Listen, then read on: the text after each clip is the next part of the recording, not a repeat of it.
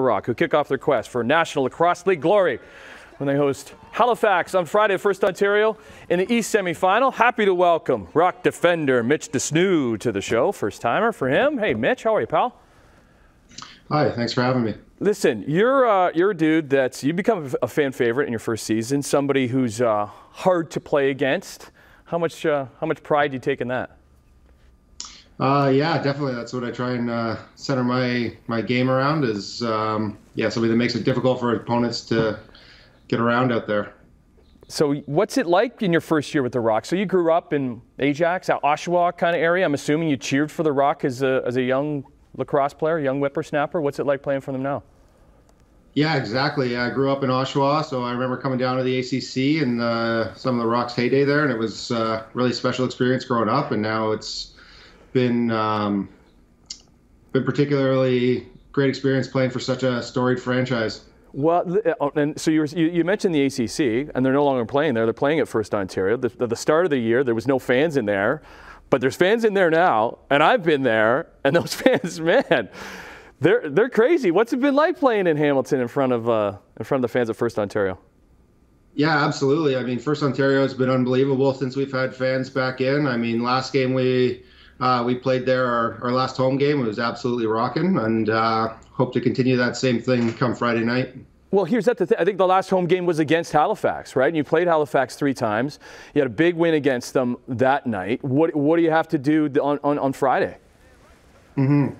Yeah, I mean, they're a great team. They had our number earlier in the year, and they got us pretty bad out in Halifax earlier in the year. But I think we've really come together as a team throughout the course of the year and got our style down. And I think if we come and play a complete game, and that starts with our defense and our goaltending, just as it has every time we've been successful, I think we should be in a good position here. I'm so fascinated with you guys as professional lacrosse players, because it's so different than other pro players, because you need other jobs, you need other gigs, and a lot of guys in the league, there's firefighters, there's police officers, there's contractors.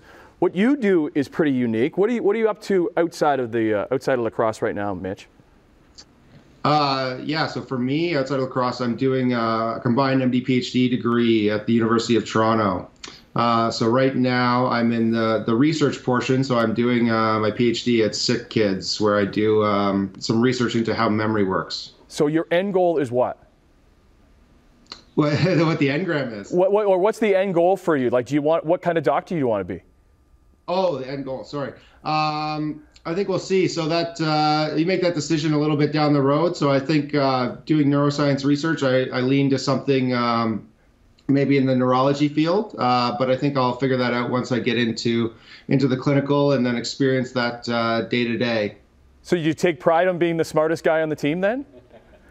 I don't know if that's necessarily the case, but I mean, the credentials help sometimes. Has there been a situation when on the bench, is there a doctor on the bench anywhere? A doctor?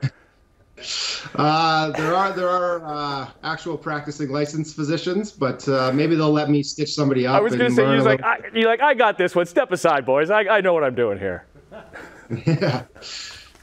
Good stuff, Mitch. Listen, best of luck on Friday night, and we want that place rocking with Halifax in town. You guys have won 5 in a row. Let's make it 6. You've won 5 in a row to get that home advantage, and it goes down on Friday night, 7:30, First Ontario Centre, with the Thunderbirds against the Toronto Rock. Best of luck in the game, and best of luck in life, Mitch.